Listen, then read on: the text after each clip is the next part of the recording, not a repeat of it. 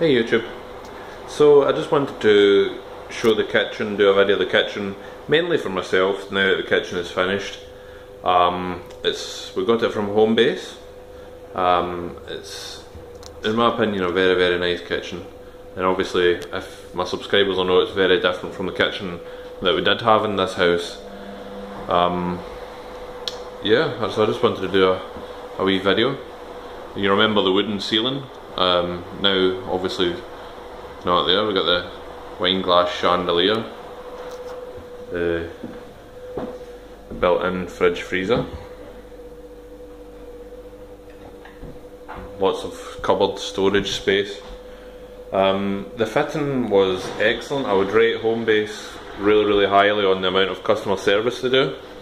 The built-in oven there.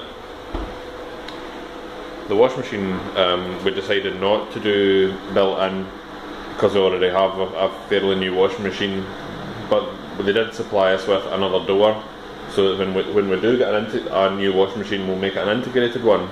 I should have actually done it when the washing machine wasn't going. It's pretty noisy, sorry. I think the tumble dryer there too. It's basically, the tumble dryer is very quiet, and they've vented it to outside as well, which is great.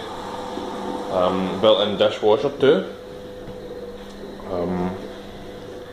Yeah, really pleased with this. Step back a wee bit. How this kitchen's been done. The tiling, I mean, pretty much everything has been done by Homebase themselves. Short of the wallpaper, and we did the wallpaper on ourselves. This is a Homebase table as well, table and chairs.